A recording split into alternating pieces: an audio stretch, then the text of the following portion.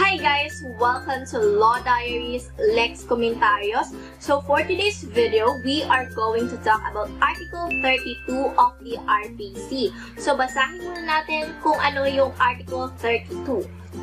Article 32. Effects of the penalties of perpetual or temporary special disqualification for the exercise of the right of suffrage. The perpetual or temporary special disqualification for the exercise of the right of suffrage shall deprive the offender perpetually or during the term of the sentence, according to the nature of said penalty, of the right to vote in any popular election for any public office or to be elected to such office.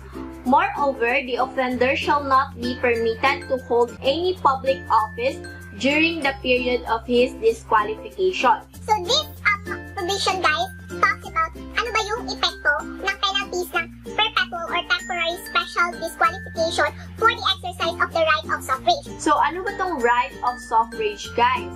So right of suffrage or suffrage means the right to vote and to be voted upon. Ito yung mga rights na bawat isa sa atin, guys, na makapag-vote tayo or makapagpili tayo ng mga gusto nating ihalal na tao sa public office or public position.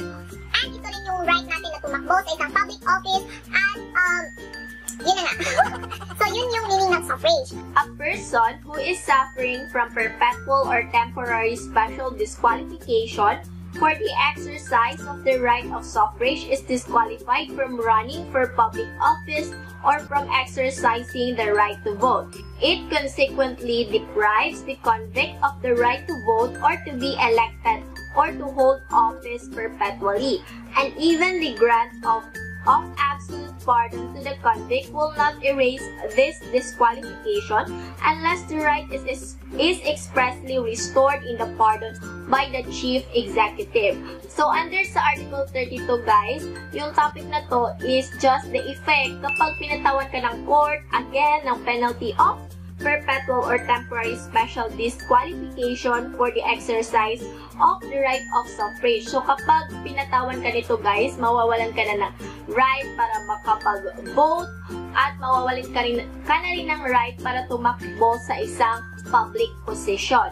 At kahit ba mag-grant yung chief executive, guys, ng absolute pardon dun sa convict, hindi pa rin maibabalik yung disqualification niya sa right of suffrage unless the right is expressly restored in the pardon by the chief executive. Mababalik lang yun, guys, kapag expressly talaga nag-grant yung chief executive sa'yo or kung expressly talagang binigay sa'yo ng chief executive ulit yung right mo. So I think that's all for Article 32, guys. Thank you so much for watching. I hope you learned something from this video. Don't forget to like this video and subscribe to my channel.